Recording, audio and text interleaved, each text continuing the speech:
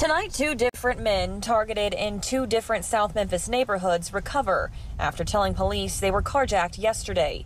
Police naming Alencia Dansbury and Devin Dean as the culprits, arresting them at this South Memphis motel.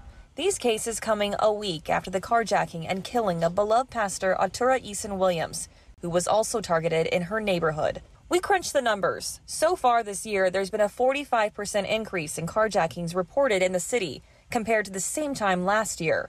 A stat not surprising to retired sheriff's captain and public safety trainer Benny Cobb.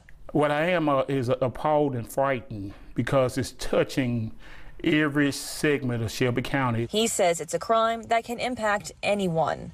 I personally know 4 people that were carjacked last week, personally, and then there are many more people in my circle that I've heard of. So why is this happening? Cobb believes since the pandemic, more people are out and about. The crime often committed by young people. A lot of the times it's a social media thing where they have this challenge going on.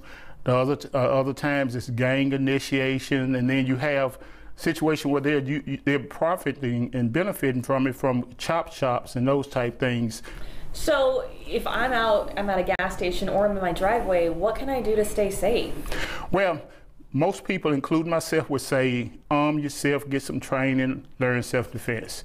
That's good, but if you're not being aware of your situation and your surroundings, that's not going to do you any good. Give the vehicle up, leave and let them have the vehicle. Don't try to fight them, because if they've actually gotten up on you that closely, even if you have a gun, you can't use it.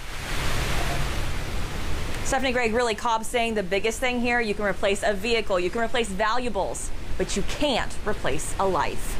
We're live downtown tonight. Shay Arthur, WREG, News Channel 3.